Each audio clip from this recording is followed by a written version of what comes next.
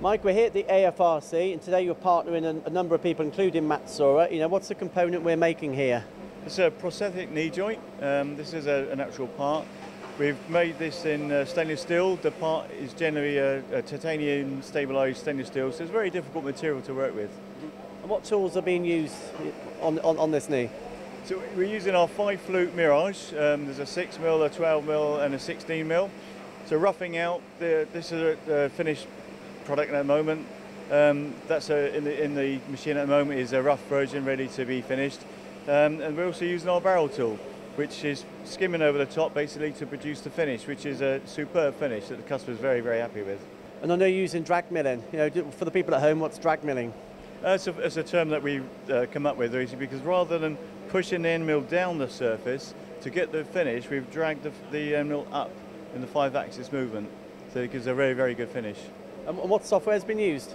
We use OpenMind software. It's something that our Quickcam John Butler uses, so we work very, very closely with OpenMind on the hypermill.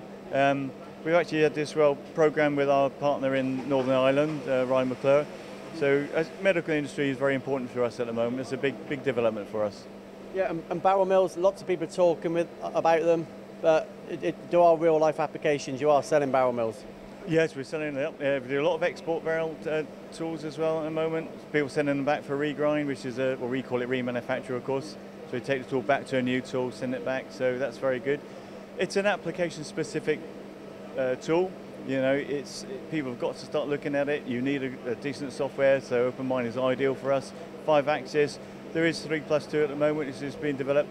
We are doing some semi-finishing with it as well and getting some very interesting results. So we've got a Mazak 5-axis then in our tech centre, and that's opened up possibilities for us to develop strategies, also develop tooling around that, and other tooling, so different tricorder milling, peeling cuts, and also lollipops as well.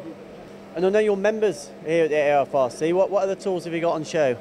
So we're running our lollipops and our Cayman through hypermill software again on the DMG, so that's working very well there. We're also on the hybrid, where it's additive machining, where they needed to take the level down and finish. So we used our Spectre high feed on there. And the interesting part of there's basically 3 different hardnesses. So when you get to the center of the hardness, it's up to 65 rock gold or something like that. So it was difficult to understand which kind of tool we used, but the high feed worked absolutely fantastic. So is this working well for you, the AFRC, proud partners? It's a great place for us. We're really pleased to be involved with these and the AMRC, so the composite side as well. Yeah, it's great to support these training centres and these development areas in Scotland as well. It's a very interesting place for us for showcasing what we do, but also working on the partnerships. So, for example, here with Matsuura, with Nikon, with OpenMind, it's something we're going to be working on year on year. No worries.